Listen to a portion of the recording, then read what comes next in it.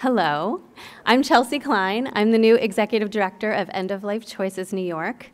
Thank you all for being here. And thank you to the Faith Sommerfield Family Foundation for funding our live streaming and our filming for this evening. This will be available on YouTube after the event, so you can rewatch and share with your friends and your family. So thank you for being here. Thank you for gathering to educate yourselves and hopefully to share what you've learned this evening. We are here to learn more about the Medical Aid and Dying Act. We are here because we've been pushing for medical aid and dying for a long time now. And we know that social change takes time and that we're not going to give up. We're here because we love living, because we love our lives, because we love each other, and we love our autonomy. I want to share an excerpt from one of my favorite poems, which is called Joy by Billy Collins. It is not often that I see the sun rise and set on the same day as I did the other day. It is easy to tell which is which, even if you just emerged from a coma. The rising is a theater of silvery air, and the setting done and imbued by gold. On the morning I'm thinking about, it rose over the low cluster of clouds, then burst forth and lit up the sunny side of everything. And when it went down in a cauldron of molten metal and seemed to shudder in a foundry of its own making. What a brazen wonder to be alive on earth amid the clockwork of all this motion. What a joy to be alive amid the clockwork of all this motion. Many of us know firsthand that there is no joy in suffering. We know there is no joy in watching someone that we love suffer, which is why we cherish our autonomy and we fiercely protect our ability to control our bodies and our decisions, our fates, and to support our loved ones in controlling their bodies and their choices, their autonomy, their fates. And we are profoundly grateful to our elected officials who fight to protect those things. I do want to take a moment to acknowledge our board members that are in the room, if they can stand or wave. We have quite a few board members here that have been with us for a long time. If you want to look around, if you stand up and say hello to us, we have some great board members that have been working on this for a long time. Thank you.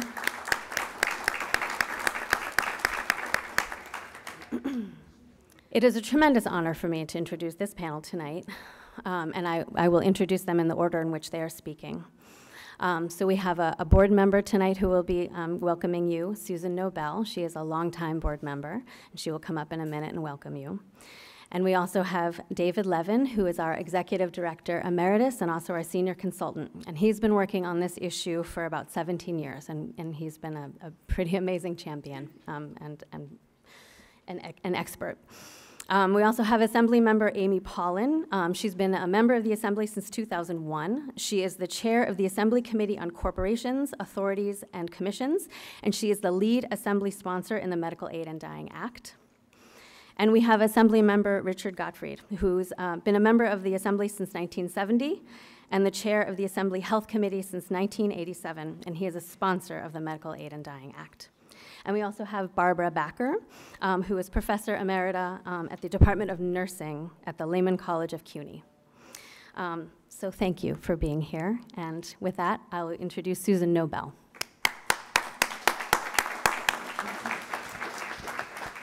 As you know, this is the 4th annual Barbara Swartz event. And on her deathbed, literally, Barbara asked her husband to donate even more funds to end-of-life choices.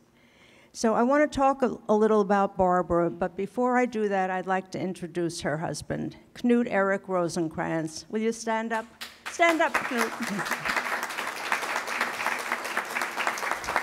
And I will say that Knut is also a very generous contributor to our organization. So I'll tell you a little about Barbara, and it is a little because she has a very long story. Barbara was a lawyer. She specialized in civil rights, poverty, criminal law, and in later years focused on law and medicine. You still okay in the back with my voice? Okay, thanks. She taught at NYU and Truro.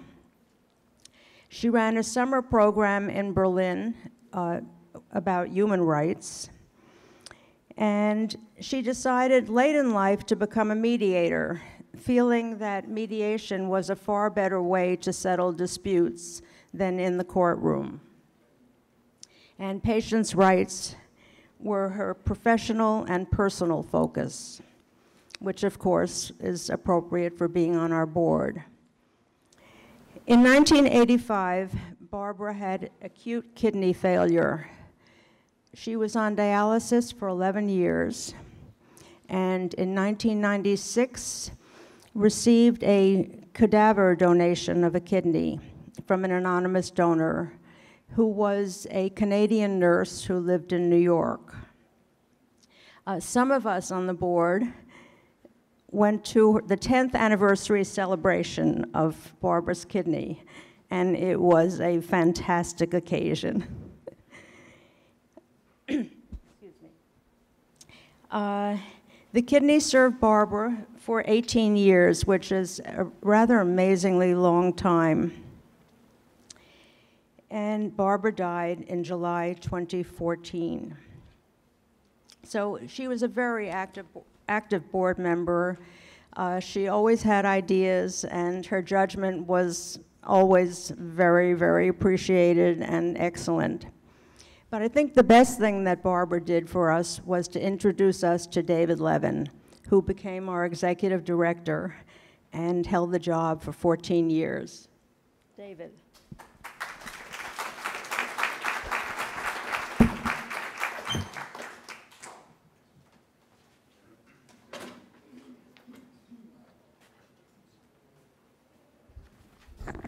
Thank you very much, Susan. So I'm just tall enough, I think, to stand here. Sorry that you're not, Susan. Maybe you'll still grow. So it's so nice to see so many of you out this evening, given the fact that the weather is not as good as it might have been. But still, we have important things to talk about this evening. Life is precious, but it is going to end for all of us, including 150,000 New Yorkers every year. Every dying person who is mentally competent should have the right to die, if possible, in accordance with his or her own values and beliefs. Medical aid in dying should be an available option. When does it occur? It occurs when a terminally ill, mentally competent adult patient who is likely to die within 6 months takes prescribed medicines, which must be self-administered, to end suffering and achieve a peaceful death. At End of Life Choices, we have studied medical aid in dying very carefully for almost 2 decades. We have learned a great deal. Here are some of the things that we now know. Most importantly, we know that when medical aid in dying is an open, legal practice, appropriately regulated, it is a safe, humane, ethical medical practice that benefits patients and family members and causes no harm to anyone. A half-century of cumulative evidence from states that permit medical aid in dying conclusively shows that the laws have worked as intended. We know that medical aid in dying is not suicide. This is important because many opponents argue that patients who seek to end their lives with prescribed medicines are suicidal and want to die. But suicides are committed by those who could live but choose not to, generally by people with mental illness. They are committed in isolation, often impulsively and by violent means, and they are tragic. To the contrary, medical aid in dying is available only to terminally ill patients who will soon die. Their disease is what's killing them. The process usually takes several weeks. It occurs always after consultation with 2 physicians and almost always with family support. And it is empowering. The term assisted suicide is rejected by the American Public Health Association, American Academy of Hospice and Palliative Medicine, American Medical Women's Association, among other organizations. In a 2000 statement by the American Association of Suicidology entitled "Suicide is Not the Same as Physician Aid in Dying," 15 points of distinction are made between medical aid in dying and suicide. The executive summary states in part, the American Association of Suicidology recognizes that the practice of physician aid in dying is distinct from the behavior that has been traditionally and ordinarily described as suicide, the tragic event our organization works so hard to prevent.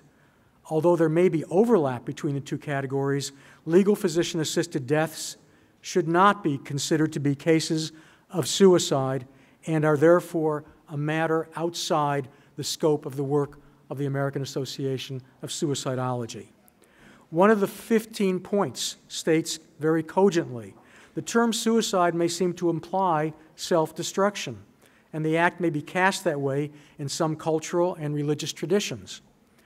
Ending one's life with the assistance of a physician and with the understanding of one's family is often viewed more as self-preservation than self-destruction, acting to die while one still retains a sense of self and personal dignity, before sedation for pain or the disease itself takes away the possibility of meaningful interaction with those around one. What else do we know about medical aid in dying? We know that there's no evidence of disproportionate impact on any vulnerable populations, the elderly, the poor, people with disabilities, people of color.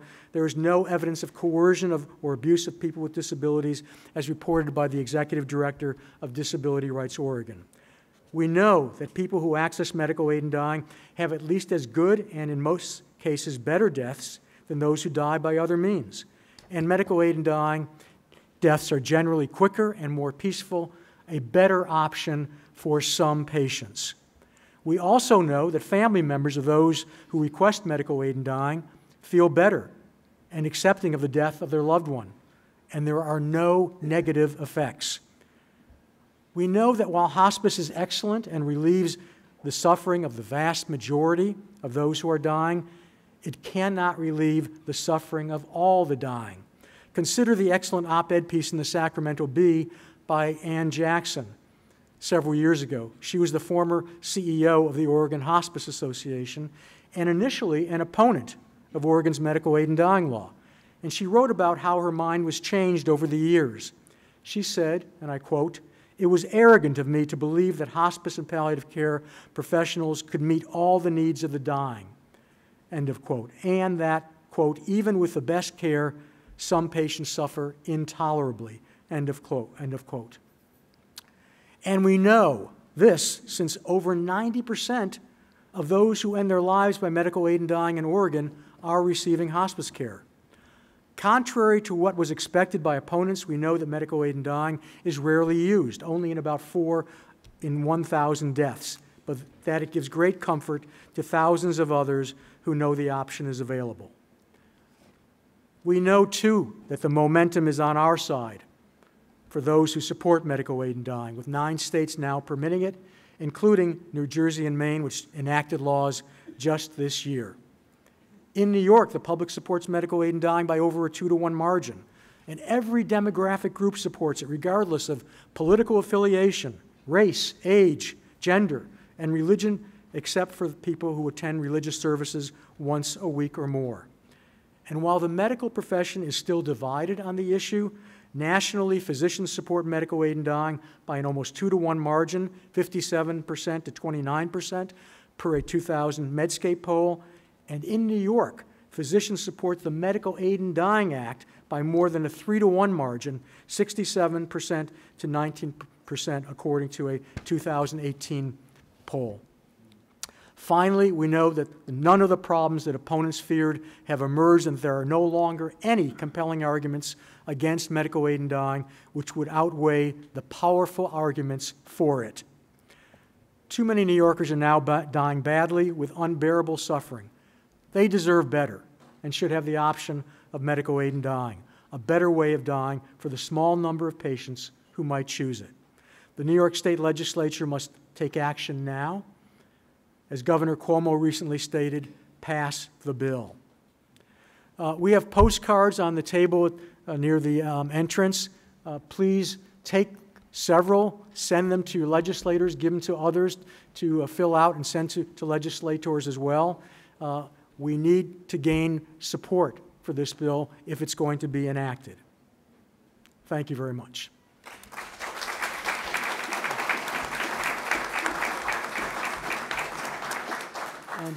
I've been going to Albany to meet with legislators for 4 decades now in different capacities. And I will tell you that tonight we are extraordinarily fortunate to have 2 of the very best legislators with us. They are both extremely hardworking, progressive, and productive legislators who are just wonderful to work with. It is my pleasure to introduce Amy Paulin, who is my assembly member in Westchester, who will speak first, and Dick Gottfried. Amy is the lead sponsor of the Medical Aid in Dying Act, as Chelsea mentioned, and has been really exceptional to work with for the last 5 years or so now. We're going to get this done in another year so we don't have to work on this bill together any longer. It's been long enough. Dick Gottfried has chaired the Assembly Health Committee for decades. He's a staunch supporter of the bill, and both he and Amy have been so instrumental in strengthening the bill over the past few years to make it more acceptable to some who are skeptics and some opponents as well. Dick has introduced a number of other pieces of legislation for end-of-life choices in New York over the years, for which we are very, very grateful. And several of these bills have actually been enacted into law, despite the fact that for years we had a Republican who chaired the Senate Health Committee. Please welcome first Assembly Member Amy Paulin.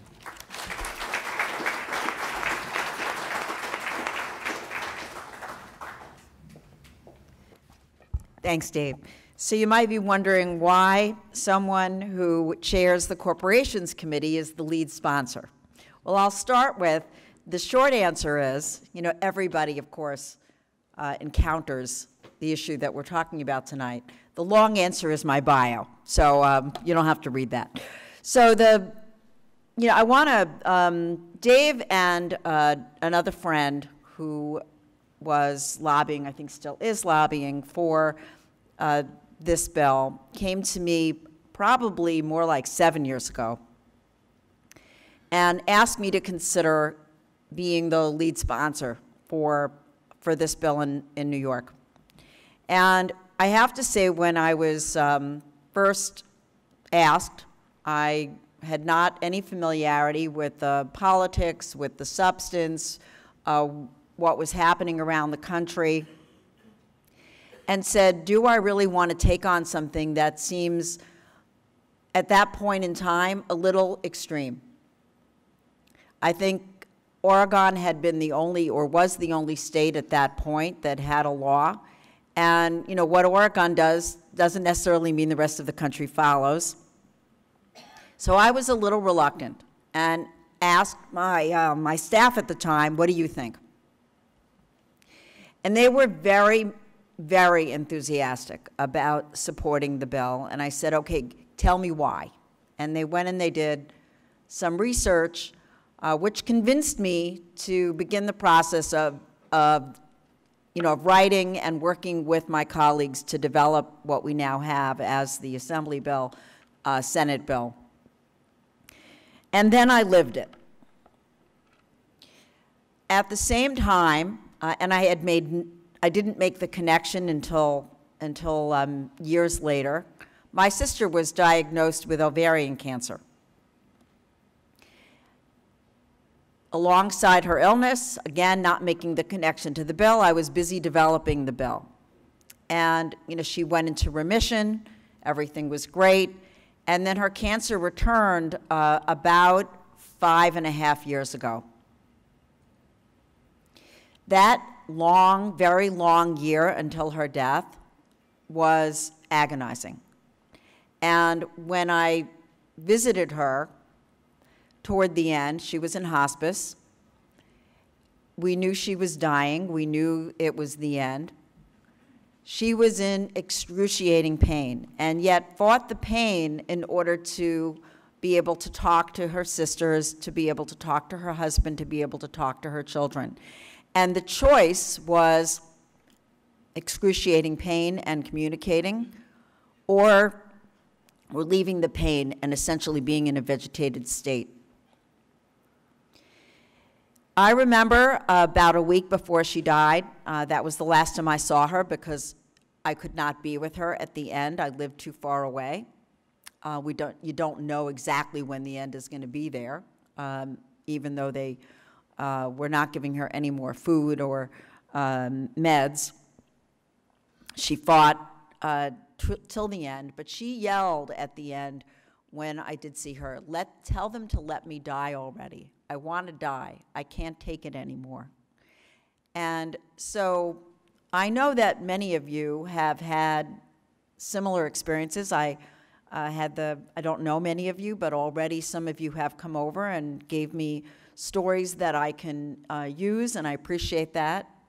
Anybody that's lived through it knows that it's not something that you want anybody else that you love to go through, and it's something that you yourself don't want to have to go through. You want to be able to choose when you die, and you should be able to do that. So some of you here are already advocates, are already here because you want to learn more, to be able to help the cause. Some of you are here because you want to, you're contemplating whether you want to be an advocate for the bill. So I'm going to give you some information now because I think by the end of tonight, you will all be advocates, and the tools you need to fight those who are opposing it are right in the legislation. So without the detail of the legislation, and I know this is going to be the most boring part of the evening, but I still want to go through it because I want you to listen to those components of the legislation that you can use in your advocacy, because we need you on the ground being those advocates to your neighbors, to your friends, to be able to turn this around. We need the momentum that comes from the community. So, our bill allows mentally competent, terminally ill adults 18 and older to request medication that will allow them to end their suffering and have a peaceful death, a death with dignity. In drafting this legislation, we were very aware that any law about life, death, and patient suffering had to have the input and support of a wide range of people. Most importantly, those who are facing a terminal illness and those who have been touched to the core by seeing someone you love die an unbearable death. We also needed input from professionals in the medical field, clergy, advocates, and professional organizations. We had to make sure that there was necessary safeguards if an individual elected aid in dying. The bill is very specific as to who and under what circumstances an individual can end one's life to prevent abuse and to provide legal protections to physicians, healthcare providers, and healthcare facilities. The momentum for allowing aid in dying is growing. Aid in dying legislation has been authorized in 10 states and jurisdictions, including California, Colorado, Montana, Oregon, Vermont, Washington State, Hawaii, New Jersey, Maine, and Washington, D.C. Recent polls have confirmed the shift in attitude over the past several years. Dave mentioned those. People are talking about this issue in community forums, church gatherings, college people of all ages, and we're here to testify wherever you need us to go. Aid in dying may not be for everyone, but it is an option that should be available to all New Yorkers, and it's why I'm committed to working with you and all of my colleagues to get this bill to the floor of the Assembly this year and on the governor's desk. Essentially, the legislation would allow terminally ill adults to request that their attending physician prescribe them medication to allow them to end their suffering and to have a peaceful death. It would provide a primary physician, consulting doctors, healthcare facilities, and other witnesses with immunity from civil or criminal liability. The intent of the bill is to allow terminally ill patients to choose the time, place, and manner of their death, and to allow healthcare professionals to provide them with the means without incurring liability or professional disciplinary action. The specifics: the patient must be 18 years old or older and have a terminal illness. A terminal illness is defined as an illness that will, within reasonable medical judgment, result in death within 6 months whether or not the patient receives treatment. Simple advanced age or disability are not sufficient to allow someone to qualify for aid in dying. There are many requirements set out in the legislation that serve as safeguards to ensure that only mentally competent, terminally ill patients who ask voluntarily and without coercion for medication to end their lives can obtain the medication. Let me highlight some of the safeguards. First, the terminally ill patient must make an oral request and a written request to his or her attending physician. The written request must be signed and dated by the patient and 2 adult witnesses in the patient's presence. The bill is very specific as to who can witness. They can't be related to the patient by blood, marriage, or adoption. Someone at the time of the request can't be entitled to a portion of the patient's estate under a will or by operation of law. An owner, operator, or employee of the healthcare facility where the patient is receiving or treating receiving treatment or residing, and the patient's attending physician, consulting physician, or applicable, the mental health professional who determines whether the patient has capacity cannot be a witness. These witnesses must attest to the best of their knowledge and belief the patient has capacity. We provide and we make sure that there are interpreters for people who cannot speak English so that they can make a wise decision and we are ensured of their decision. Second, the attending physician, defined as a physician who has the primary responsibility for the care of the patient, is responsible for doing things before he can write a prescription. So the physician must determine that a patient has the terminal illness, must testify in their medical documentation that they've made the request voluntarily and without coercion. They must refer the patient to a mental health professional if the physician believes that the patient lacks capacity to make an informed decision. It must provide information and counseling regarding palliative care, inform the patient that he or she can rescind the request for medication at any time and in any manner, fulfill the medical record documentation, which is quite extensive, is all in the patient's file. In addition, a second physician, a consulting physician, must reaffirm every single thing that the original attending physician, primary physician, had done. And if either the attending physician or the consulting physician believes that the patient may lack capacity, they must refer the patient to a mental health professional who must determine that the patient has capacity. If the medical health professional determines that the patient lacks capacity, then they cannot give this medication.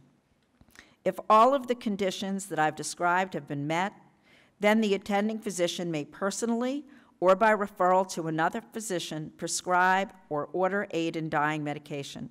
The patient may must self-administer the medication to himself or herself. No other person can administer the medication to the patient. And if the requirements set forth in legislation have been followed, the physician, the pharmacist, other healthcare professionals will be immune from civil and criminal liability and disciplinary and professional discipline. There are other protections as well. For example, a physician, nurse, pharmacist, and other healthcare provider or other person may choose whether or not to participate. It doesn't require them that they do. A private health facility may prohibit prescribing or dispensing, so they do not have to participate.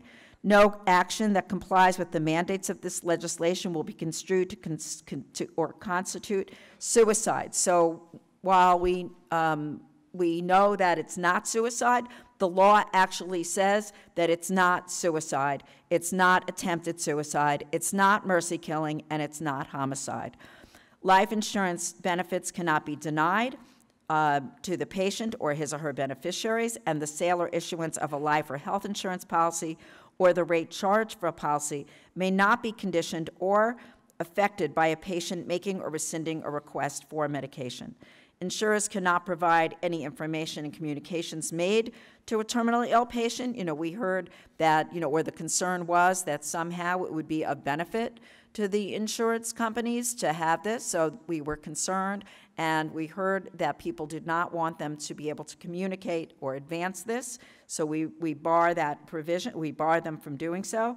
The sale or issuance of professional malpractice insurance policy or the rate charged for the policy cannot be conditioned upon whether the insurer does or does not participate, and the health department must adopt regulations providing for the safe disposal of any unused medication.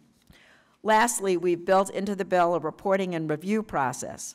The health commissioner must review a sample of medical records annually and will prepare an annual report regarding utilization and compliance. And, you know, Oregon did this, and it was to everyone's benefit because we were able to document that there was no abuses, and we want to be able to document that in New York. The patient's death certificate who dies after self-administering aid medication will indicate the underlying terminal illness as the cause of death, and that is very critical as well. The bill was originally modeled after the Oregon bill. It represents the agreement reached with the advocates, Compassion and Choices, End of Life Choices New York, and the Senators Savino and Hoylman, working closely, of course, with my colleague and good friend Dick Gottfried, who's chair of the Health Committee and co-sponsor of the bill. We continue to make improvements to the bill, to update the bill, to look at every single bill that's passed in every other state and jurisdiction, to take the best we can to advance this in New York. And you know, I'm happy to answer questions at the end of the program. Thank you so much.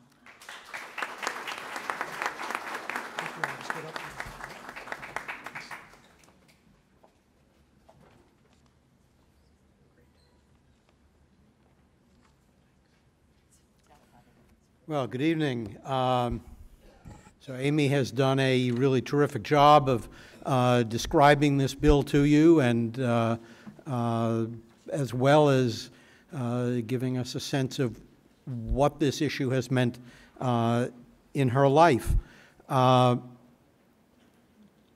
End-of-life issues are always very difficult for the legislature in New York, and I would imagine in every other state to deal with. And it's easy, to, I think, to understand why.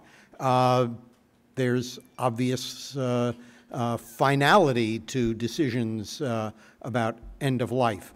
Ask any life insurance salesperson who will tell you that people don't like to think about these issues. People are scared. People think about all sorts of plots that Agatha Christie could weave around any of these issues. While the healthcare proxy law, which I was the sponsor of in Albany, which allows you to designate someone to make healthcare decisions for you if you lose mental capacity, that law passed in about a year or two after it was introduced. I'm still not entirely sure how we were able to get that done. I've got a couple of thoughts that relate to some of the personalities involved. But the next step in the legislation, the Family Healthcare Decisions Act, that says that if you have not designated a healthcare agent to make decisions for you and you lose capacity, then members of your family can make end-of-life decisions, termination of life-sustaining treatment decisions for you. We were, I think, the 48th state in the union to enact such legislation. We are often either the first or the last state to do a lot of things. We were the last state in the union to legalize the sale over-the-counter of reading glasses. Another Gottfried bill, by the way. But the Family Healthcare Decisions Act took 17 years to get enacted, which were, I still almost come to tears when I think about that process. It was the most obnoxious part of my legislative career, and that's saying a lot. Because people were concerned about this, people were concerned about that. There were issues about what if the patient is pregnant, and concerns about, you know, an early draft of the bill talked about spouses, and what about domestic partners? This was before we had same-sex marriage. It was endless. But part of what was underneath all of that was people's anxiety about end-of-life issues. So it's not a surprise to me that it has been like pulling teeth to get legislators to come on board with the legislation. To me, it's a slam dunk. It just makes my blood boil to think that my government thinks it has the right to tell me that I don't have that right. Now, yes, you want to, it's part of government's job to prevent abuses. This bill has so many layers of protection in it that, frankly, I mean, if this is kind of what they have in Oregon, it amazes me that, that the law gets used in Oregon. If anyone proposed applying all of this rigmarole to any other health-related topic, people would be incensed. But we have to have all of those, you know, layers of the onion in order to get the bill passed, because part of what enables us to bring people on board with the bill is assuring them about all of these layers of protection. You know, one of the discussions I often have with people, I had it a couple of days ago with a physician who doesn't like the idea. And of course I said, well, if you don't like the idea, then when your patient asks you to write the prescription, say, sorry, no, I don't do that. You've got that, you've got that right. But I said, you know, under the law in New York, you can, as the phrase goes, pull the plug for a patient who is on life support. They can tell you to do that. How is that different? And he said, well, when I pull the plug, I'm not killing them, it's their underlying disease that kills them. And I said, oh yeah? So supposing some evil-minded enemy of that person sneaks into their hospital room and pulls the plug, and they get arrested for murder, and they say, oh, I didn't kill the patient, their underlying disease killed the... That person's going to Sing Sing for the rest of their life, believe me. And to me, there really is no moral difference. And we have accepted the proposition that people have the right for themselves or to have an agent or a family member determined to withdraw life-sustaining treatment. To me, there is no moral or ethical difference between that and the right of every human being to say, I can't take this anymore. To me, that is about as fundamental an element of humanity as there is. And so I hope that between David and Amy and me and others who will speak this evening, that those of you who may have arrived here not convinced will leave here convinced, and that you will all join in helping all of us to get this legislation enacted, to contact your legislators, find out where they stand on the issue, let them know where you stand on the issue. You know, people often wonder, you know, does that do any good? You know, I don't They say, I'm not going to Albany with a suitcase full of cash. Why would anyone listen to me? And I can tell you, I mean, I've been involved in health policy issues in the legislature for 32 years now as health chair.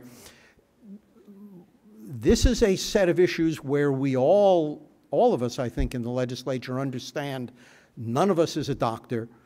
None of us has all the answers. We're all basically human beings. I think that's in the Constitution. And we all like to be able to look at ourselves in the mirror in the morning and convince ourselves that we're doing the right thing.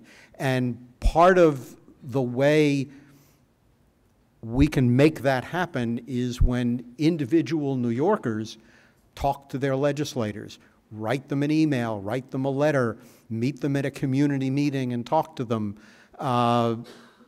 The guy who used to be head of the American Academy of Pediatrics here in New York State lives a block from me, and somehow, often when I was on my way to the subway, he would be out walking his dog and would chew my ear off, he, not the dog, about whatever was on his mind. So there are, I'm sure he wasn't plotting that, but it often worked out that way.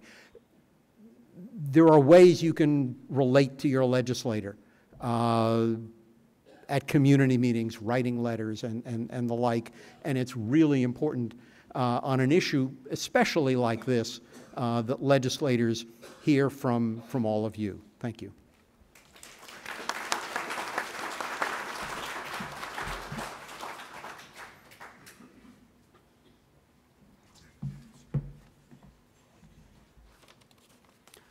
Our last speaker this evening is Barbara Backer. She is a professor Emeritus, as Chelsea mentioned, of nursing at Lehman College, CUNY. She has been a wonderful supporter of end-of-life choices in New York, a fierce fighter for a good quality of life and expanded options for a good death, including medical aid in dying. She gave very moving testimony at the Assembly Health Committee hearing on medical aid in dying last year, and we are very pleased to have her with us this evening. Please welcome Barbara Backer.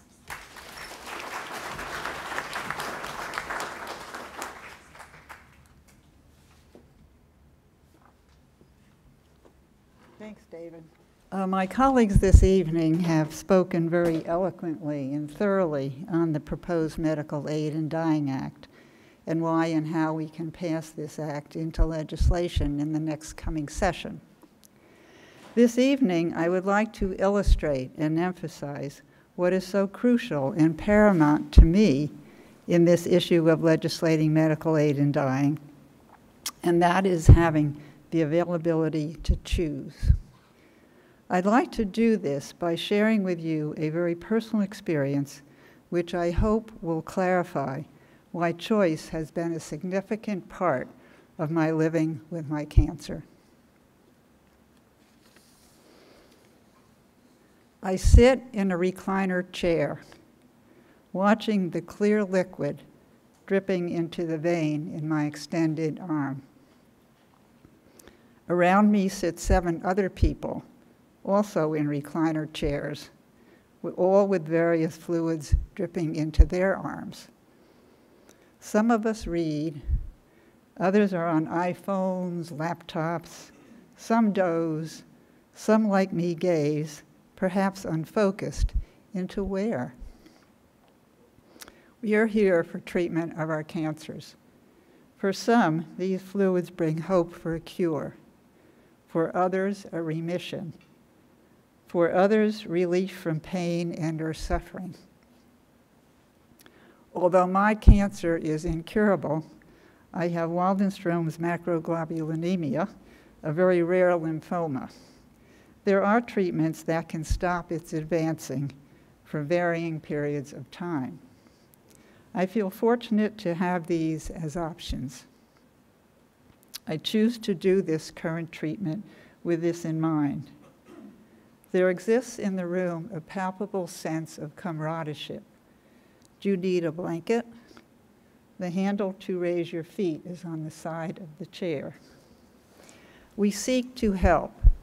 to say in not so many words, perhaps if I can be useful, I may not be so sick after all. I am scheduled to repeat this scenario per my chemo protocol 2 days every month for 6 months. But my body creates its own protocol. I am constantly nauseated and am unable to eat much of anything and have constant fatigue. This response necessitates further IVs for hydration, so I become a frequent flyer in the chemo suite. My valiant and caring oncologist, Dr. S., works with me in modifying my chemo regimen. Other meds are prescribed to deal with the side effects. We titrate doses. I make choices about what I can tolerate or what seems like an impossibility to take. My veins disappear. I marvel at the kindness and skill of my nurses as they hunt for a spot to insert the IV needle. I am proud of my profession. Dr. S. does rounds every day to talk with each one of us about how we are feeling and to answer any questions we might have. His presence is reassuring. Somehow I invest in him a hope that this treatment will help, although I know it will be temporary. I sense that other people in the room are also feeling this, a chance to continue life. Their eyes are bright and their voices eager. It must be a tremendous burden for the doctor to bear this hope. I complete the 5th month of the chemo protocol and ask to stop. I am depleted and exhausted physically, mentally, and emotionally. I do not recognize myself. The quality of my life is non-existent, and Dr. S. agrees to end the treatment. One of the indicators of my cancer, my IgM molecules, had lowered from the life-threatening number they had reached. I have bought some time. However, during the course of treatment, another important molecule in my immune system has been diminished, my IgG, which we all need to combat infection. Dr. S. suggests IV replacement of this to provide needed antibiotics, which I choose to do. The best way to make sure the IVIG has a variety of antibodies is to pool the human plasma from a lot of people, meaning these IV bags containing IgG antibodies from 10,000 to 50,000 healthy donors to obtain 1 dose. After my chemo experience, I approach any further IV treatment with much trepidation. But I am also feeling so much gratitude to those people who have donated their plasma to someone they don't and will never know. My fantasy is that I am now an international person, having received these infusions composed of the plasma from so many diverse people. Will I perhaps be able to finally speak another language fluently? Perhaps even several languages other than English. Fantasies can be fun.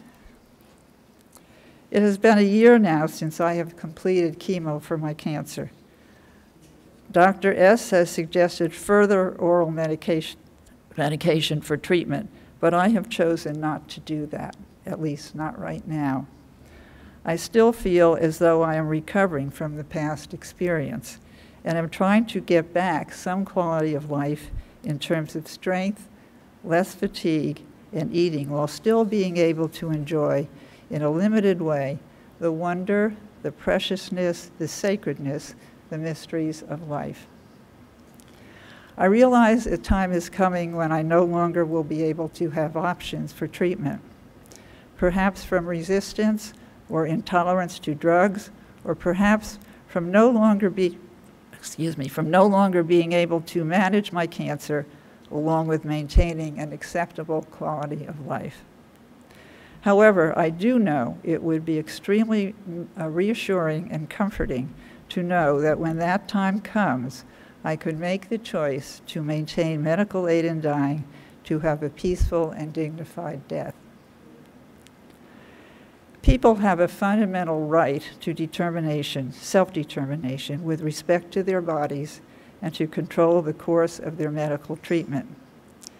During the course of my chemotherapy, I continually made choices: when to start, when to stop, what to take, what not to take. I think many of us in this room have probably made various choices as to medical treatment.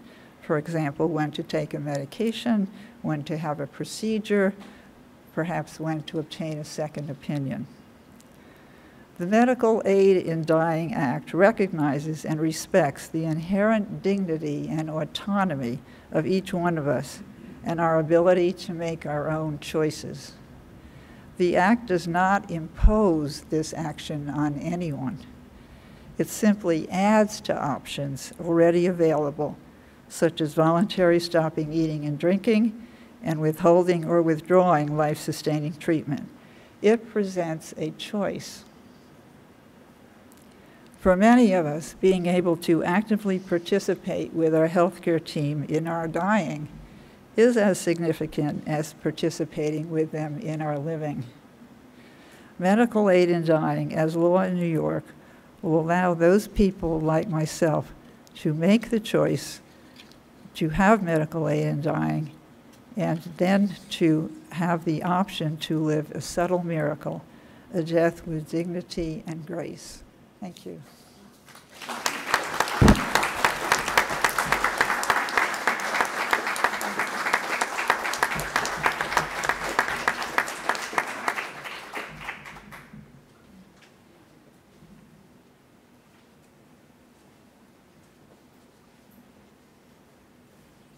Thank you so much. Those are really, really amazing words. So we have some questions. This is your moment to give your cards to Renee, who will be walking around. This is also a good moment to talk about the 3 pillars of work that we do here at End of Life Choices New York. We have Judy Swartz right up here in front, who is our clinical director, who provides free counseling to anyone who calls her, and also resources and referrals to people who call.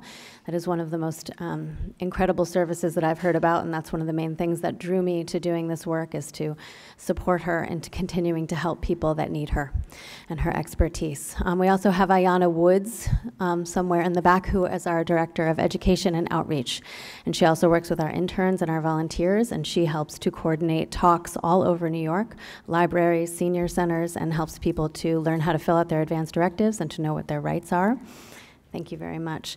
And we can't do this work without you and your support. We also have David Leven, I'm sorry, as I already introduced, who is one of our educators and also one of our main lobbyists and our oracle, as we call him, because he's so helpful. So we have envelopes on your chairs. Thank you, Renee. If you are willing, able, inspired to support our work, we would be most grateful, and there's a box on the back table, and you can also mail the envelopes to us. So we have a lot of questions, my gosh. So here is the first one. How can we respond to disability rights advocates who have reportedly been among the most staunch opponents of medical aid and dying? So medical aid in dying is only for people who are terminally ill. It's not for people with disabilities unless they also have a terminal illness. In addition, think about the Americans with Disabilities Act, which was passed almost 30 years ago now. That act was enacted in order to give people with disabilities the same rights as everyone else has, to hopefully ensure the same kind of access to programs and facilities like we all have, to make the same kinds of decisions as we all can make, etc. Now, there's no question that there has been historic discrimination against people with disabilities. And that discrimination continues today, including in the health profession. That's clear. But at the same time, there is simply no evidence that medical aid in dying in any way discriminates against people with disabilities, has a disproportionate impact on people with disabilities, nor has there been any evidence that there is any abuses or have been any abuses of people with disabilities in terms of coercion or exploitation or otherwise. Understandably, some in the disability rights community had legitimate concerns 20 years ago, before there was any evidence about how medical aid in dying laws would in fact be implemented. But now, with over 50 years of cumulative evidence from the various states which allow medical aid in dying, it's been shown that those concerns, while perhaps valid when they were first raised, no longer have any validity. So while we deeply respect our friends and colleagues in the disability rights community and understand that discrimination continues today against people with disabilities in so many different ways, there is just no evidence that there's any discrimination or any problems that have resulted as a result of people having access to medical aid in dying. Thank you, David. You know, I would add to that, you know, every state in the union now allows family members to make decisions about withdrawal of life-sustaining treatment for family members who have lost capacity to make their own healthcare decisions. At the time we were enacting that in New York, there were people in the disability community, there were people in the mental health community who were concerned that people in their communities would be devalued and railroaded into having loss of life-sustaining treatment. I don't think I've ever heard anyone, since those laws have been enacted in New York or elsewhere, argue that that is in fact taking place. And I think that, on top of 20-plus years of experience in Oregon and now in several other states, really ought to reassure people. And the procedural safeguards that are in the aid in dying bill, the layers of consultation, et cetera, that you have to go through in order for an aid in dying prescription to be written, and the fact that the patient himself or herself has to actually administer the medication if they choose to. No one can do it for them. I think adds more layers of safeguard. And as Dave was suggesting, you know, what other medical right would advocates for people with disabilities tolerate being denied to people with disabilities?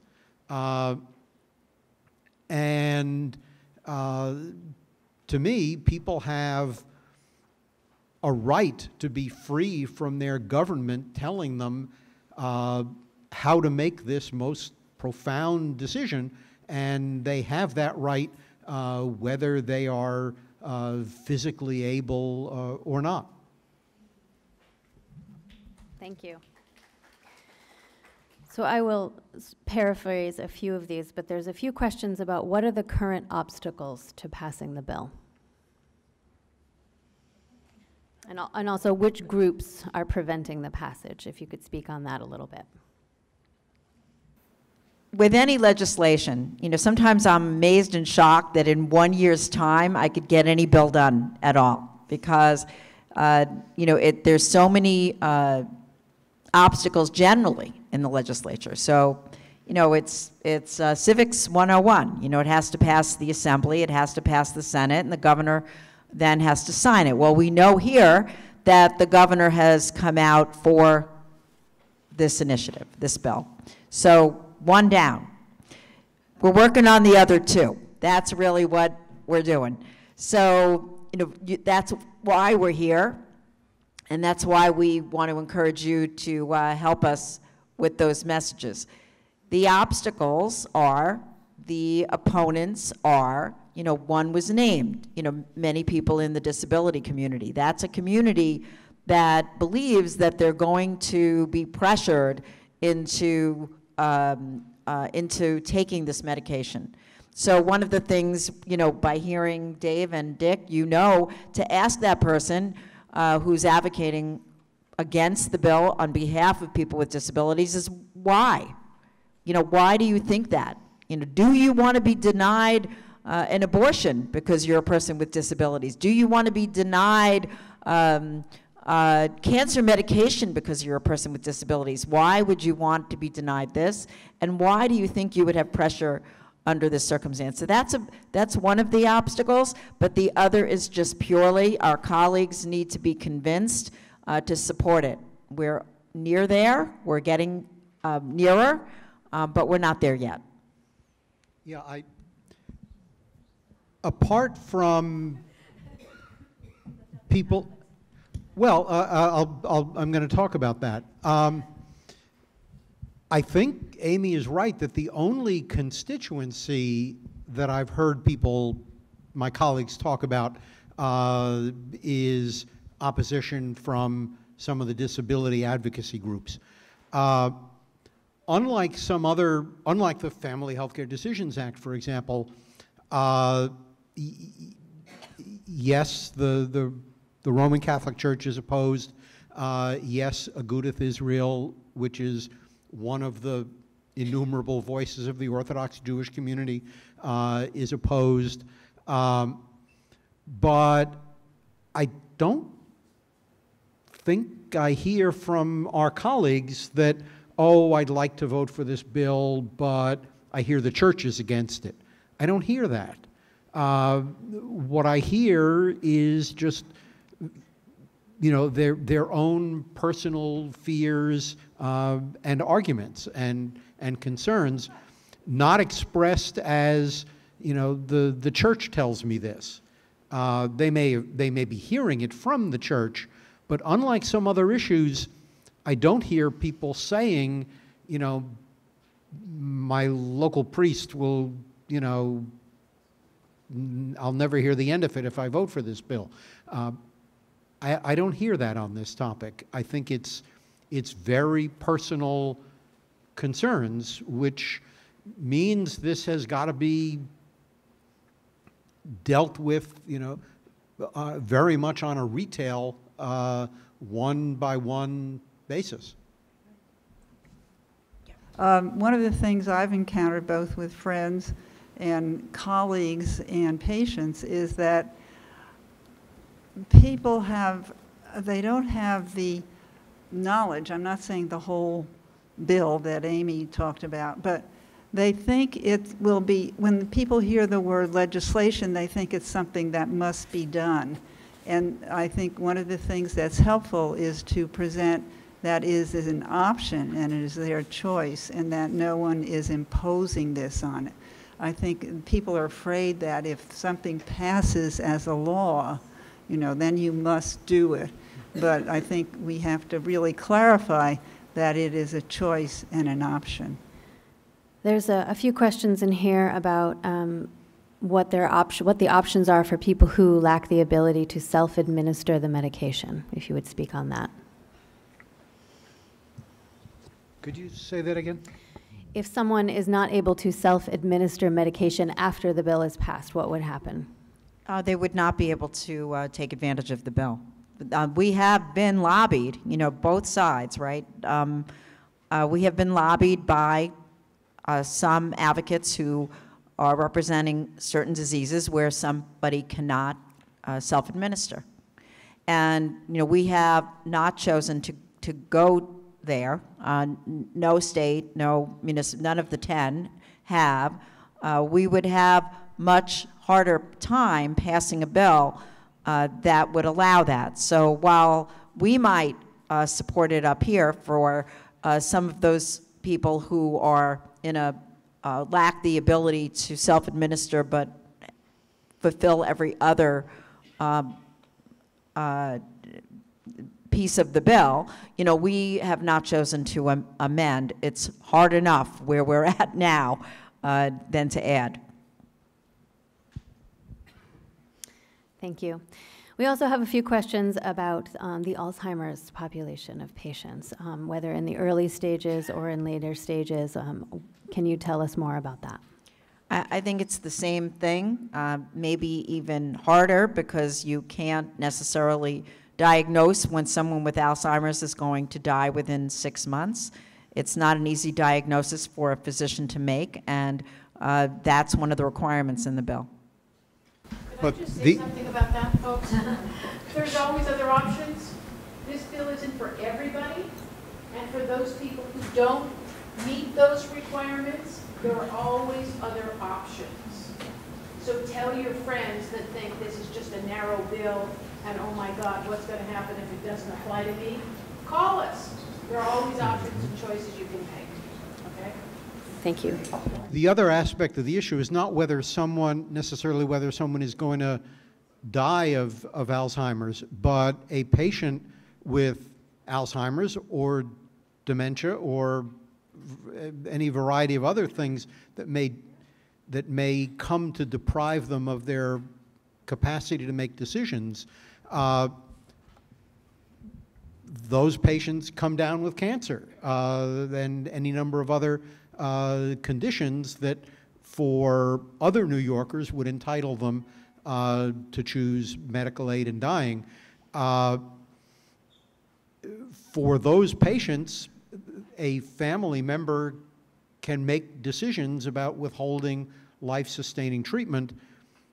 Under this bill, the family member would not be able to make a decision about medical aid in dying. I would say that is an issue that really is going to have to be dealt with after this bill has become law, and people can talk about what changes do we need to make in it. Great. Thank you. This will be our last question for the evening. It's about someone who suffers from chronic pain but does not have a terminal illness. How would this, if this passes, how would this help them? And would it help them? Same answer. So thank you all for being here. And thank you to our wonderful panel.